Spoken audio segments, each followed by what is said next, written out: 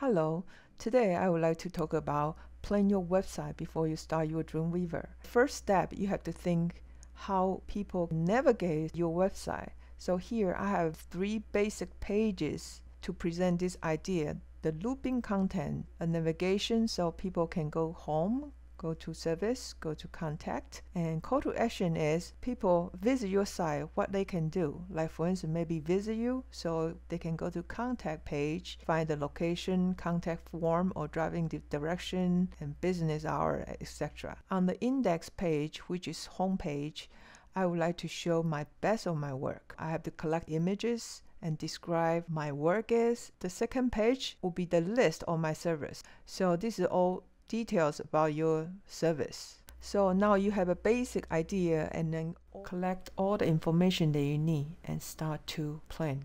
So second step is visualize your layout and look and feel. It's just a draft, nothing really works. It's just really the typeface here, but at least you can see how it look like. And also you can also lay out your smartphone view, how it look like. Once you visualize, it will be very easy to work on Dreamweaver. Step 3 is make the layout on Dreamweaver. Here, I have a header and footer are repeating on each page, so give you a same look and feel.